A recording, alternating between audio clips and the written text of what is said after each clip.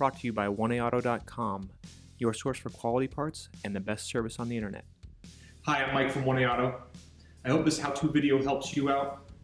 And next time you need parts for your vehicle, think of oneauto.com. Thanks.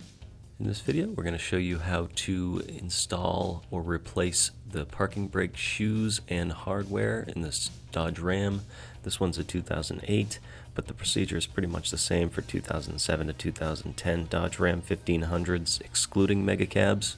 You'll need a new parking brake shoe and hardware kit from oneauto.com, 21 and 22 millimeter sockets with a ratchet and extension, breaker bar, chisel, hammer, locking needle nose pliers, flat blade screwdriver, wire brush, brake cleaner, brake grease, torque wrench, and jack stands. With the vehicle on the ground, using a 22 millimeter socket and a breaker bar, break the lug nuts for your wheel loose. These chrome lug nuts tend to be swollen, so make sure your socket's on there good.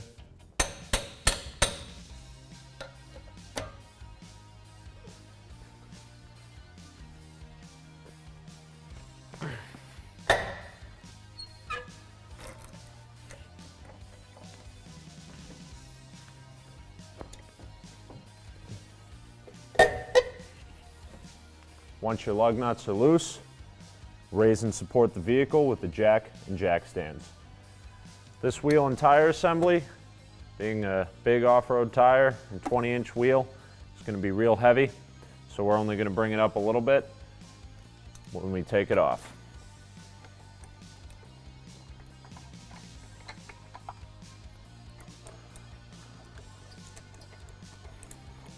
Remove the wheel and tire from the hub. Remove the caliper carrier and caliper as an assembly using a 21 millimeter socket and breaker bar.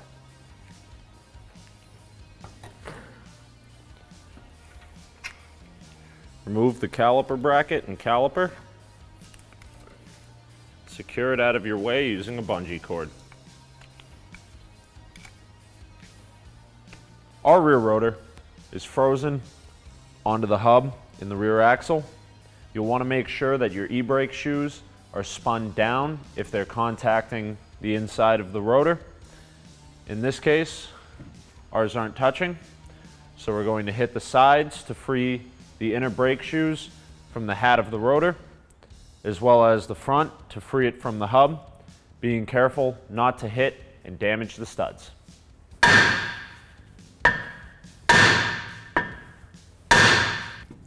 While hitting it head-on may seem counterproductive, the shock will break all the rust loose around the center and the wheel studs.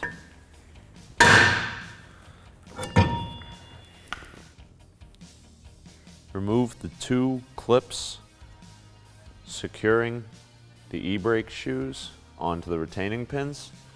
We're going to use a chisel and a hammer to try to tap them up and off of the pins.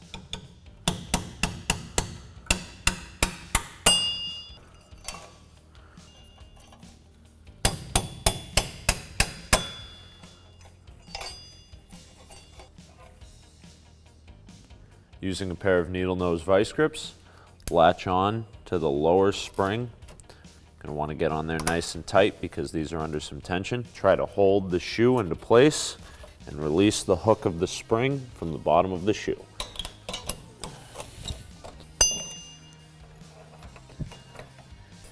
Use the same process to remove the larger front spring at the top. We don't have to fully remove that as long as it's disconnected for right now to take that tension off. Spread the e-brake shoes and remove the adjuster wheel.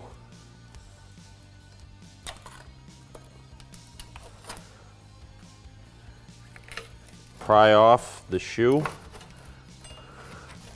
from the mechanism at the top. You want to try to get it off and forward.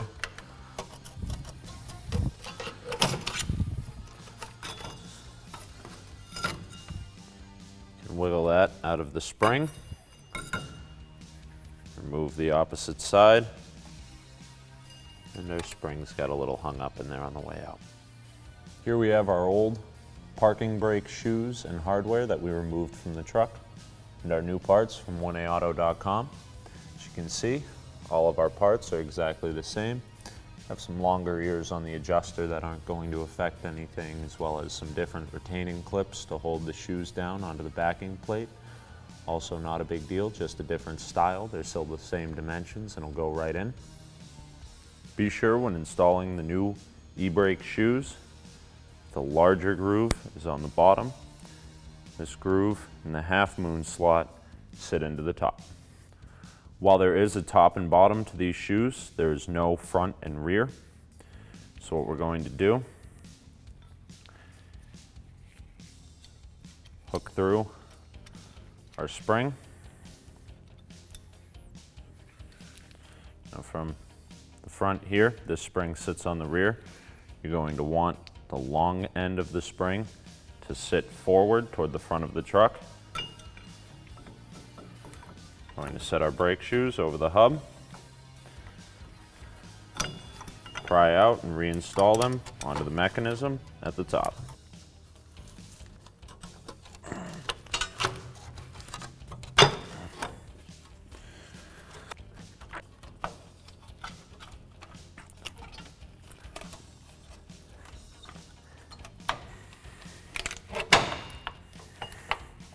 The spring that faces out toward us is going to go in the same way with this longer part of the spring going toward the front of the truck. Sits into the same grooves as the one we've just installed in the rear. Get on there nice and tight with your pair of needle nose vice grips. Quite a bit of tension on these.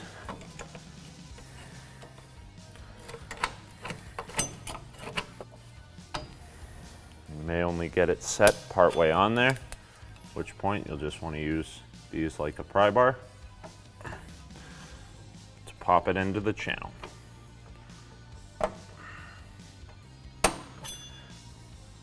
Spread the bottom of the brake shoes.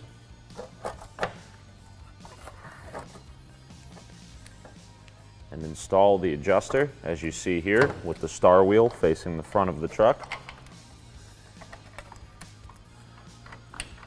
Be sure that it seats fully into the large grooves at the bottom. Install the lower spring, as you see here. Hook one side in.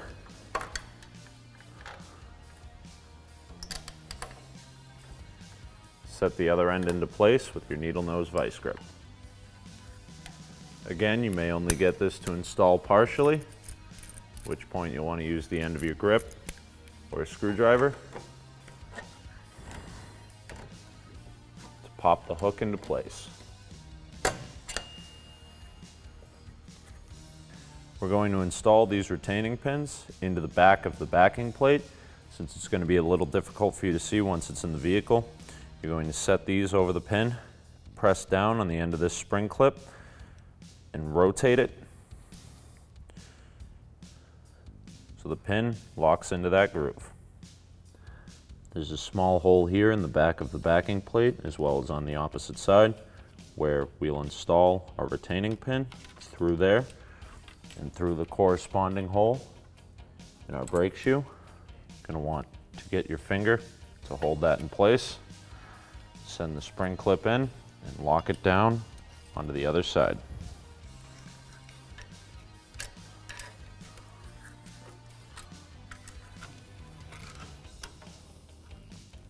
Repeat this step on the opposite side.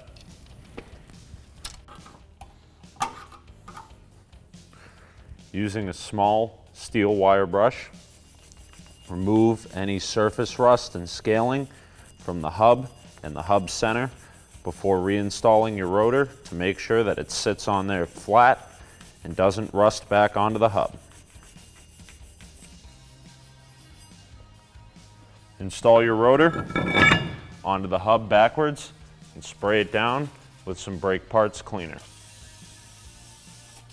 This will remove the cosmoline coating that's put on brake rotors at the factory to keep them from rusting in storage. Be sure to get the inner edge here because that's where our parking brake shoes are going to ride. Put some brake grease onto the tip of your finger. and coat the contact surface of the hub. Be sure to keep this grease off of the threads on your studs, otherwise it can affect your wheel torque when we reinstall the wheel. Just a thin coating is fine. This is just to keep corrosion from building up, to make sure that our brake rotor comes off easily next time we have to replace our brakes. Carefully install your rotor and clean that surface down with some more brake parts cleaner.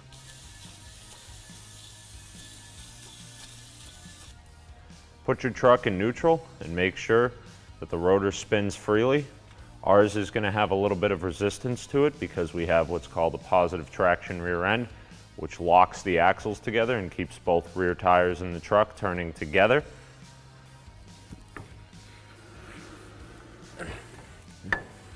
While it does take a little bit of force to move, it moves nice and smooth, and you can hear a very light dragging of the parking brake shoe against the inside of the rotor, which is just how we want it. If you do have to adjust your e-brake up for whatever reason, the star wheel that we installed on the bottom can be accessed through this rubber plug, which you can remove from the back. That will allow you to rotate it to push the brake shoes out closer to the inside of the rotor as necessary.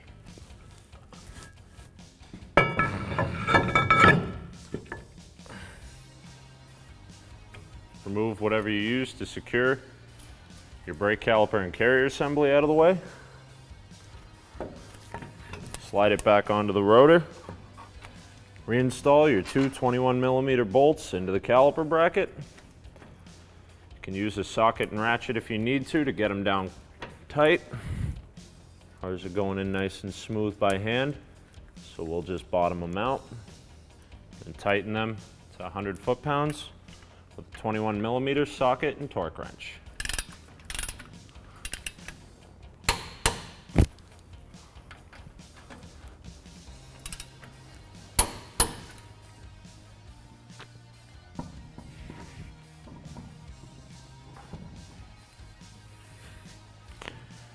Start your lug nuts by hand.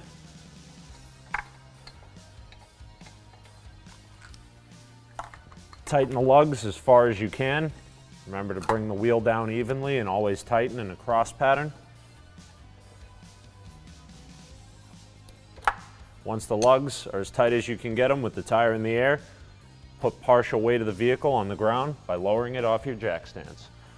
Torque your lug nuts to 135 foot-pounds in a cross pattern.